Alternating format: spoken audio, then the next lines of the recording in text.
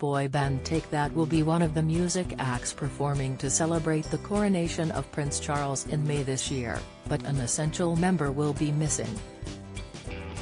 The band, who rose to fame in the 1990s, originally had 5 members but have now been whittled down to just 3. However, Jason Orange is reportedly in talks to rejoin his bandmates for the Royal Bash after he left the pop group in 2014. Jason could be set to rejoin bandmates Gary Barlow, Mark Owen and Howard Donald to perform for the new King/Queen consort Camilla and millions of TV viewers for the concert from the gardens of Windsor Castle. However, original member Robbie Williams, who left the band in 1995, has reportedly ruled out appearing with his former bandmates.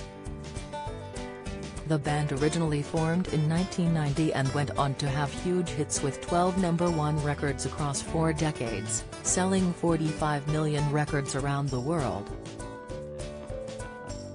After a break of nearly 10 years, Take That members Gary Barlow, Howard Donald, Mark Owen and Jason Orange reformed in 2005. Yet the band split again when Jason left in 2014, leaving just 3 members left. Take That were one of the first names mentioned for the royal celebrations when Charles takes the throne officially on May 6, after Gary Barlow was called in to help with the celebrations for the Queen's Diamond Jubilee concert in 2012. Take That are touring the UK on one of their biggest tours yet this summer, as well as visiting Finland and Denmark, but earmarked the May weekend in case they got the nod from organisers to perform for the royal family. A source said, the biggest names and acts in world music are being approached for the concert.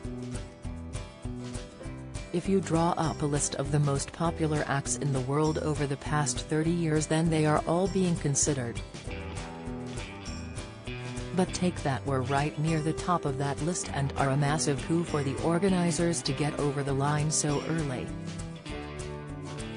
Other music icons expected to join the lineup include Aussie singer Kylie Minogue and US star Lionel Richie.